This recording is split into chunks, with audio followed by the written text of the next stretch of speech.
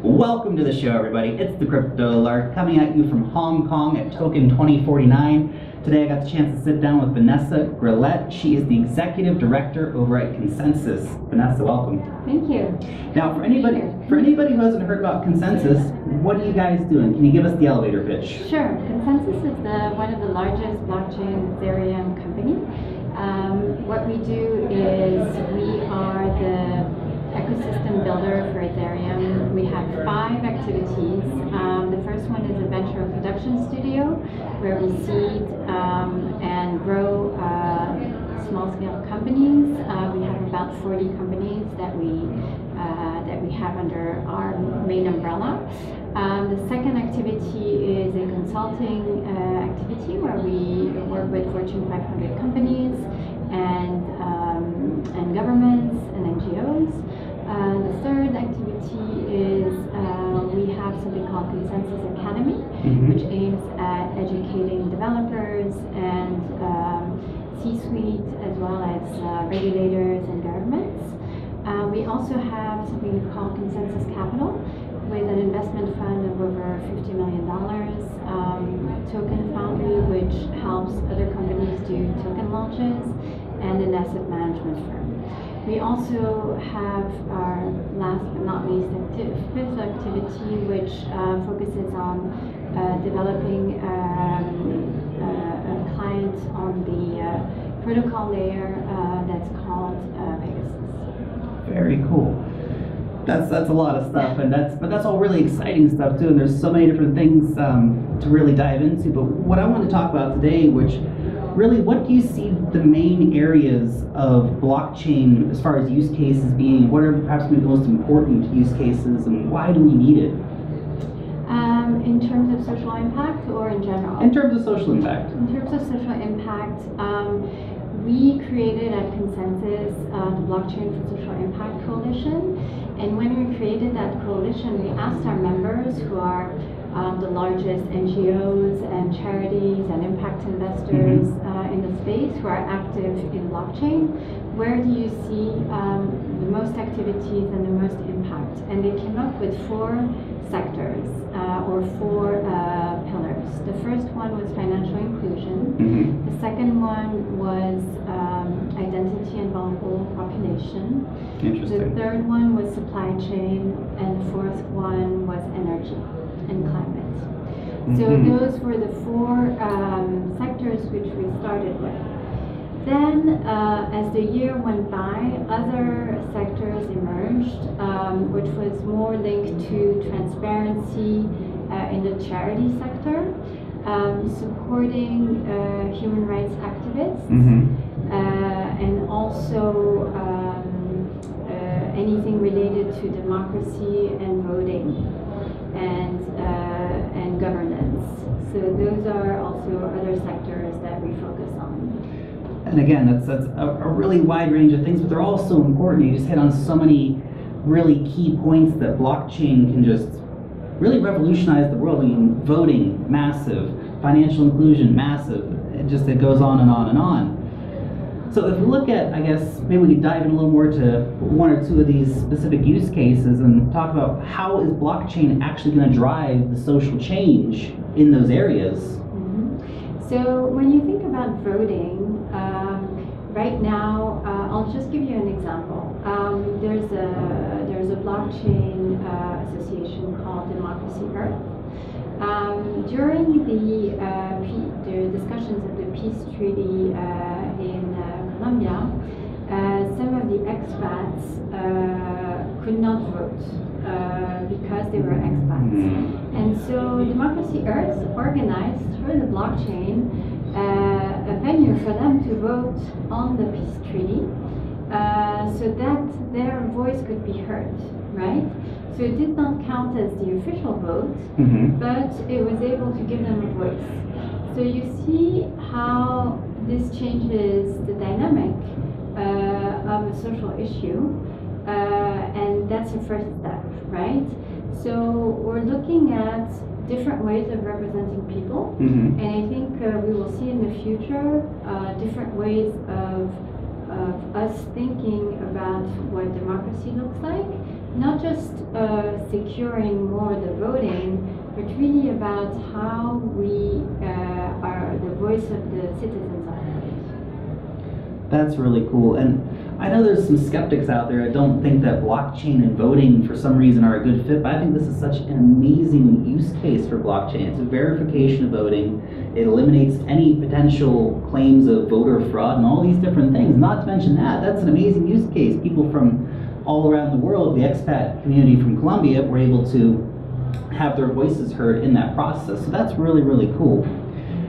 Now, what countries do you think perhaps are most in need of, I guess, cryptocurrency or blockchain-driven social change? Where do you see the need being most?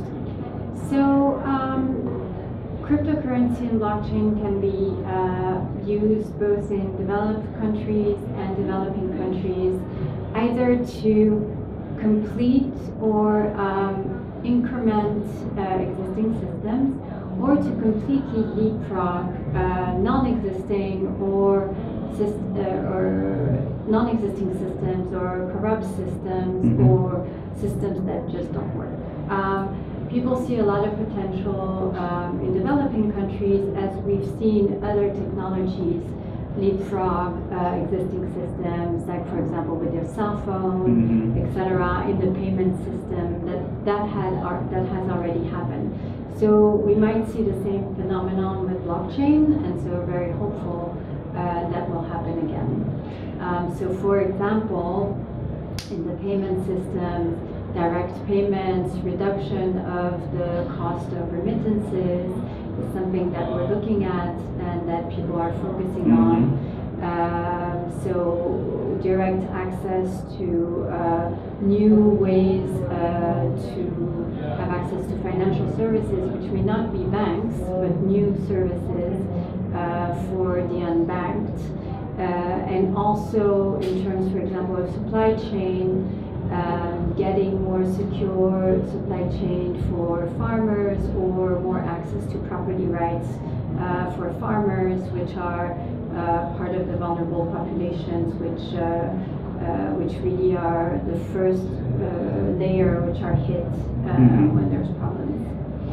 A lot of people take for granted that they can walk down the street and go to a money machine and take out as much money as they want, or they can walk down the street and go to their bank, or they can easily send a wire transfer from one person to another. But the numbers are staggering about how many people are actually unbanked in the world and have no access to financial services. And I think they're actually this is a nail on the head situation. They're simply going to jump over that. They don't need to have brick and mortar banks when they can do everything on their phones. And that's where, of course, cryptocurrency comes in, because it's verifiable. It's got all the protections that need to take place. Now, I guess as far as people wanting to take action and say, hey, social change is going to be awesome, how can I get involved in this? How can people do that? So that's an interesting question. I think if you're a developer, you can always jump the bandwagon and just say, create your own company. True. If you don't know where to start, there's several coalitions, like our coalition or other coalitions where you can start participating, jump on the project.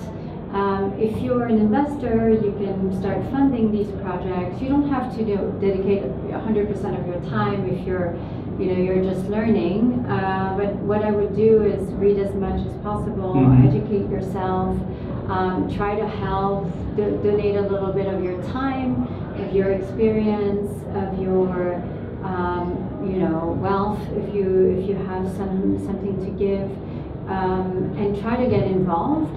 And try to understand the problems on the ground, and try to go to meetups. There are plenty of meetups all over we're organizing meetups in San Francisco, New York, London, Paris. We did one in Mexico. We're going to do one in Mexico. So really just try to educate yourself, and it's going to be a snowball effect. You will meet people, find ideas. Even if you go through philanthropy or just impact investing, try to get involved in any manner that you can, whether it's your time, your money, or your talent. That's awesome. I think it's such a good message for everyone out there. It's not just about, the constant memes we see in the cryptocurrency space. I'm gonna get a Lamborghini and all this stuff. Well, that's one thing for a lot of people, but I think it was Richard Branson who actually wrote a whole book on the idea that doing good is actually really good business. And it's where the world's moving. And if you can partake in this, and there's so many opportunities actually to get involved in the cryptocurrency blockchain space. There's so many projects which are developing, and they need communities, they need people who can represent them, who can talk about their projects, and they need investors to invest in them so that they can deliver these social goods. Yeah, and the time when you made your money and then you gave it away is over. Our generation is not looking at this anymore. Mm-hmm. So the time is now. There's this huge, amount of value that has been created, and I think we have the opportunity to deploy it in a very positive way. Mm-hmm. And I think whether it's even in your current business, if you can find a way to spin it in a positive way, I think that's already a lot. And just think of the end user and how your current business can also benefit other end users that could be a more vulnerable part of the population. Absolutely. There's just so much. If you just stop to think for a while, there's so much possibility out there. How can I help someone else, or how can I make the world a better place? It may sound maybe naive to some people, but that's what's happening, guys. The world is becoming a better place, and this is part of that equation. This is helping people all around the world, and for all the things we mentioned here. Now, final question for you. What's the future of cryptocurrency? Where do you see the space in, for example, 10 years? So I see it really as a revolution. I see us really using cryptocurrency in our everyday life. Mm-hmm. I see it transforming political systems. I see it transforming the way we interact from an economic standpoint, Mm-hmm. and how economic actors interact with themselves. We see it reducing significantly frictions in settlement systems for every transaction, and I think that will create huge economic upside. Mm-hmm.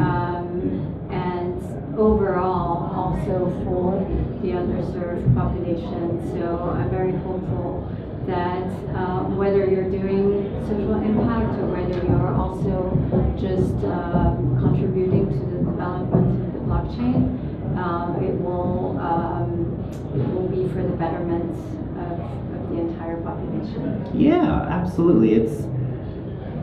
The potential is massive, and I know there's a lot of people out there who think, well, it's not really going to be a thing. And I remember there's this great quote. I don't remember exactly which company it was, but the head of one of the big computer companies said, well, we're only need 5 or 6 computers globally at a maximum. There's so many use cases out here for blockchain technology. We haven't even discovered all of them yet. This is the thing. We're still, putting our feet in the water and finding out what this can all do. And we've talked about only a sliver of use cases today, and there's so much potential here. So it's really exciting times. It's a really exciting thing to be involved in. Absolutely. Vanessa, I want to thank you so much for your time. It's been a really interesting chat. Thank you.